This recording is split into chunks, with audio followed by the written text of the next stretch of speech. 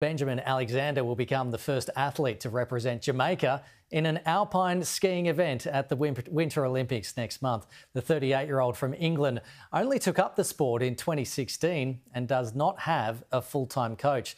But he managed to qualify for Beijing after finishing 7th in the giant slalom at the Cape Verde National Ski Championships this week. Yeah, baby! From a novice on the slopes to an Olympic athlete. Hi, Benjamin, how are you? Benjamin Alexander only picked up a pair of skis 6 years ago. Now he'll be representing Jamaica at Beijing 2022. The biggest cheer is always for the host nation. The second biggest cheer is always for Jamaica. And just by happenstance, my father is Jamaican. And that just makes it that little bit more interesting than if I was representing another exotic or diverse nation, I believe.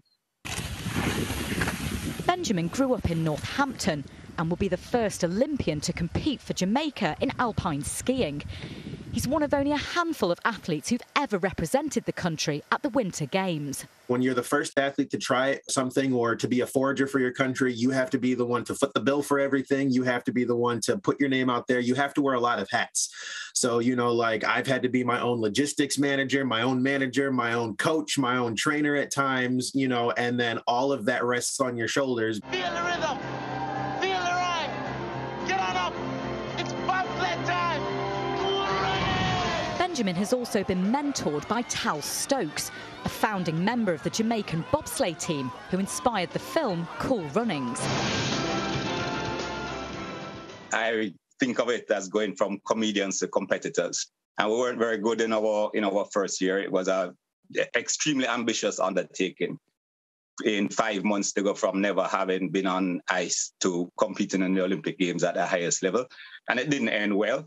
But we took away from that we were going to become competitors. And 6 years almost to the day after the crash in Calgary, we were 14th overall in Lillehammer, 10th on the last 2 runs in the last day, ahead of all American sleds.